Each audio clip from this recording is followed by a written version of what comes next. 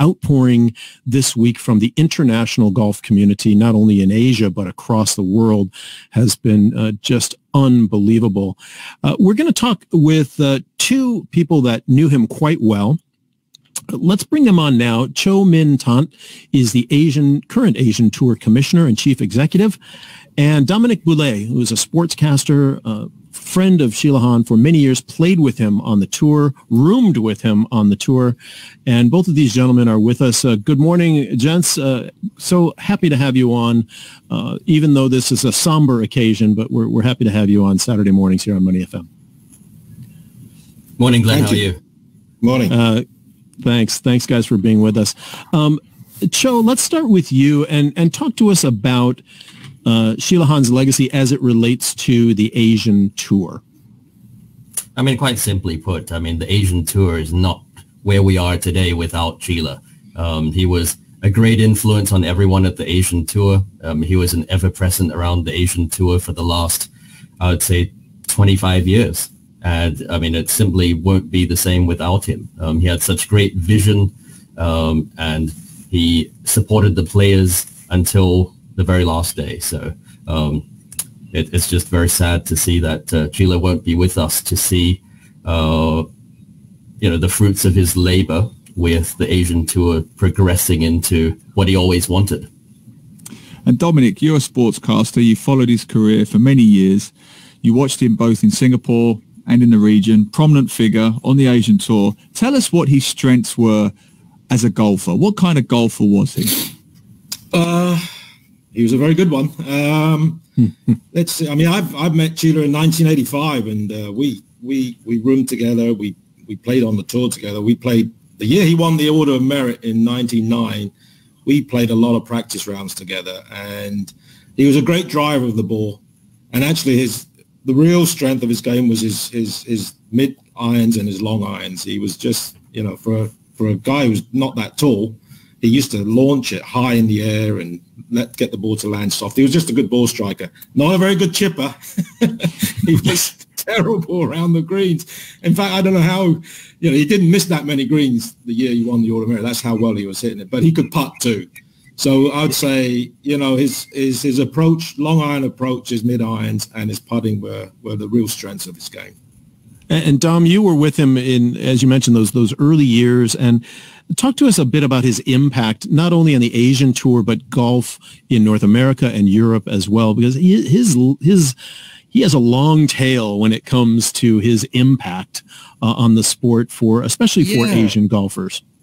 Yeah, well, he was really the first Asian to venture to play in Europe and go and play in Australia, and he was a pioneer in that sense. Certainly the European Tour, he was a member of the European Tour for a few years, and when no other Asians were on that tour, and he would travel around Europe. And don't forget, he had a Burmese passport at the time, or Myanmar passport, and it was very difficult to travel with visas. But yet he persevered. He forged a path for others to follow. And as Joe just mentioned, he ran the tour, and he used all his experience over those years to build the Asian Tour to what it is today. And Joe, I mean, we'll talk more about the Asian Tour shortly, but let's bring it a little bit closer to home. He was based in Singapore primarily, huge figure on the local golf scene. What would you say his impact and influence was on Singaporean golf? I mean, I was fortunate enough to spend a large part of my career at the Asian Tour alongside Kyi Hla. So on a personal level, he was a mentor to me, and we became very close over working many tournaments and on many projects together. So I'll never forget him from a personal standpoint. But when it comes to Singapore golf, I know he was a confidant of Murugaya, who is the Singapore PGA president, and a lot of the stuff that Murugaya has brought to the Singapore PGA was influenced by Kyi Hla. So he was working behind the scenes with the boys here in Singapore, and I know he had a very close relationship to the Singapore PGA. So the tournaments that they play, the way that PGA is set up is largely influenced by Kyi Hla. We're talking about the passing of professional golfer Kyi Hla Han at the age of 61 just a week ago, and a Singapore citizen for many years, lived here with his wonderful wife Marlene and their two daughters. And I was really touched and honored to be able to go to the celebration of life the other day. Dom and Cho, you and I spoke and met there. And the one thing, as I was listening to the conversations, there was so much laughter, and there was so many, crazy stories about this thing and that thing, and it was anything but. It was a somber occasion in that, of course, we were all sad that Kyi Hla passed, but the energy and the positivity about who he was and the great memories that he left just struck me so very, very vividly.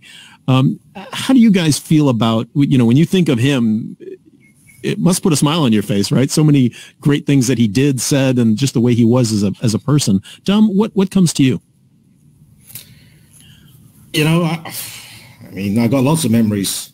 We shared a room together for over 1,000 nights on tour. But just a testament of his legacy, or the impression he left. I mean, since his passing, because they knew we were good friends, I've had hundreds of messages from people who I haven't heard from in 25 years. I didn't even know they had my telephone number, just to mention Kyi Hla and how great he was. And I know Cho's had even more than I've had. So you're talking 400 or 500 messages from people around the world have talked about Kyi Hla. So, and just giving their condolences, and it's amazing. That's the impression he left. And he was just a laid back, actually, funnily enough, he was a fiery guy on the golf course. He had a hot temper on the golf course, and I've seen him throw clubs and break clubs, but completely different personality on the off the golf course. I never saw him lose it in any environment, whether it was in a business environment or he was just laid back. But he was a different guy on the golf course. And just to follow on that, Dom, we his family are listening to the show, and they found out that after this segment we have a Freddie Mercury singer coming on, and apparently they were delighted because he loved Queen, he loved music, he played the guitar apparently, and just had a really colourful life, Dom, away from the golf course as well. Yeah. The last 4 or 5 years, music is actually, I would think, his first love. Playing the guitar, and he had a great friend, Robin, who's a professional musician, who he went on stage, and he had some nerve, didn't he, Cho? Because we couldn't believe he'd go up on stage in front of hundreds of people and play the guitar and sing, which it was a confidence that was incredible. But he loved it. He had fun. And we're talking with two guys that really knew the professional golfer Kyi Hla Han, Cho Minn Thant, who is the Asian Tour Commissioner and Chief Executive, and Dom Boulet, sportscaster and a friend for many decades of Kyi Hla Han. And Cho, what comes to you when you think about his personality off the course? And you mentioned he was a mentor to you in many ways, but we're talking about his music and his competitiveness, but also his humanity toward other people. What kinds of thoughts or memories come to you?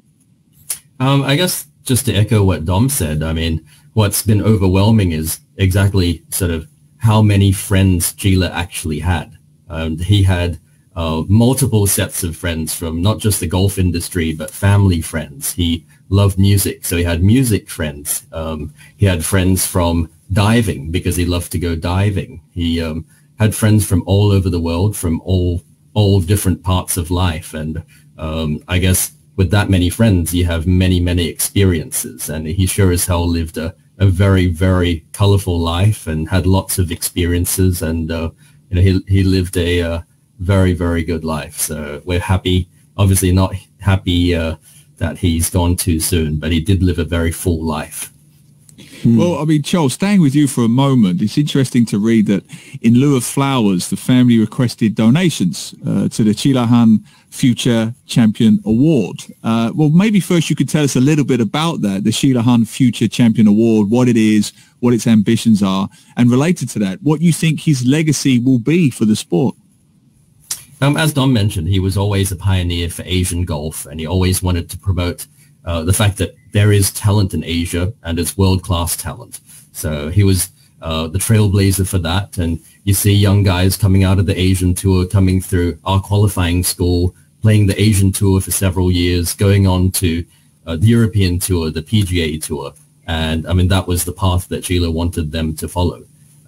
So along with that sort of mission in mind, we'll set up a fund for young golfers who come from amateur status and transition into professionals, support them through their journey through qualifying school. It's always the toughest part of your career to come through qualifying school as an amateur, where you have the support of the local golf associations or whoever it might be, into professionalism where you feel like you're on your own and you're playing for a living.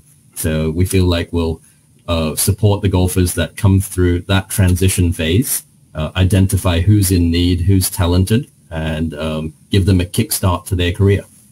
Fantastic. We're celebrating the life of Kyi Hla Han, a professional golf player, won the Order of Merit in 1999, and really a force in the Asian Tour, but many places around the world. Dom, what are some of the, who are some of the pros? I know he played with Tiger. He played with, so many of the pros over the years at different occasions. Who have you heard that's been reaching out to Marlene and the family to wish their condolences and fond memories of Kyi Hla? I know Vijay Singh. He was very close with Vijay Singh. Has reached out to Marlene, and on social media, quite a few of the top pros from Europe and Australia have reached out. I think Thomas Bjorn definitely reached out. But just from all over the world, golfers, other tours, the administration, just like Joe said, just anyone who's been part of the Asian Tour for the last 2 decades knew Kyi Hla. He was very accessible. He was always around, and he would always have a chat with you and give you advice if you wanted it. He always had time for everyone. So almost every one of my contacts who are professional golfers and had some interaction with him has reached out to me and said, look, it's a true loss to the game of golf, and it's always. And Dom, sorry, I was going to say, Dom, we don't want you to talk out of school too much, but you did spend 1,000 nights with the guy. What do you know about Kyi Hla that the rest of the world doesn't know? Give us some insight or a story about something that maybe we might have missed in the public eye, but that you can talk about on a family radio show. Actually, I mean, we had some great fun on tour and nights, guys, and after tournaments, Sunday nights and Mondays when we traveled, we had so much fun, just relaxing and letting loose, because, tournament weeks are quite stressful. But, Kyi Hla came from a very influential family in Burma, but, he was devoid of hubris. He never really mentioned it. He never played it up. He was a guy who was not, he was not trying to get attention from, being someone who was, special or important. He was just a guy who's a happy-go-lucky that everyone knew. But that's the impression I will always have of him, is laughing. We laughed a lot. I have to agree with you. I didn't have the honor of meeting him until 2015. So obviously he had already retired from golf, and he was promoting a new golf course up in Dalat in Vietnam, again, trying to promote the game in that country as well. And one thing that struck me was he was just so accessible. He was a giant in the golfing world. And to me, someone he didn't know and wasn't a professional golfer, he was just very open and kind, and played his guitar, and just that sort of positivity from him just really seemed to shine in every element of his life. And Cho, when you think about now, as you move the tour forward and the legacy, not just with the Future Champion Award, but what else can be done to sort of keep his memory, his spirit alive in the Asian Tour? I think everyone around the tour, like I mentioned, knows him.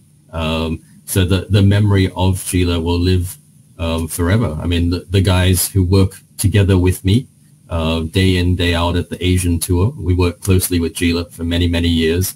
The federations from around the world, PGA Tour, European Tour, South Africa, Australia, Korea, China, they still know Kyi Hla as Mr. Asian Tour. So he's forever going to be more or less the father of the Asian Tour. Yeah. Thank you so much to both of you, gentlemen. Cho Minn Thant, the Asian Tour Commissioner and Chief Executive. Dom Boulet, sportscaster and friend for many decades of Kyi Hla Han. Of course, our heartfelt wishes go out to Marlene Han and their girls. And thanks to both of you for reminiscing and really keeping alive the spirit of just an amazing golfer and somebody who supported Asian golfers. Thanks for being with us today. Thank you. Thanks for having us. Cheers. Thanks.